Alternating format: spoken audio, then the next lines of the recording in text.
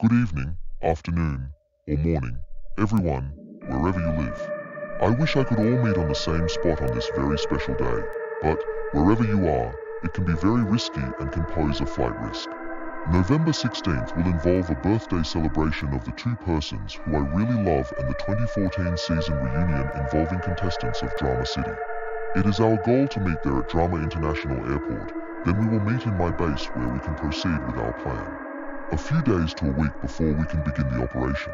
While we managed to get all the details on who these two girls I'm referring to, we refuse to give the names to the public since it's private property and we refuse to share them with anyone.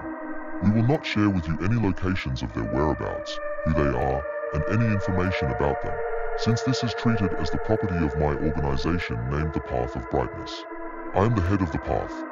We, the Path, revolve around someone by the name of Niall Watson, who serves as the real hero and guidance of the will of his people.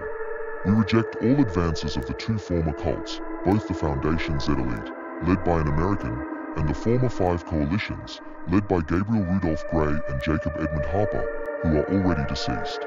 Watson serves as the prime example of true manhood and humbleness who has fought against Gray's regime due to his advances that we see as harmful to us men. The people of Drama City also revolve around Niall Watson as well. He will forever be at the hearts of the many, and I will make sure we, the Path, shall keep it that way.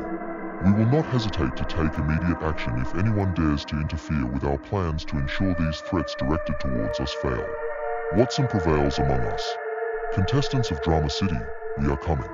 We will guide you, we will help you, we will cherish you, and most importantly, we will keep you safe from potential harm.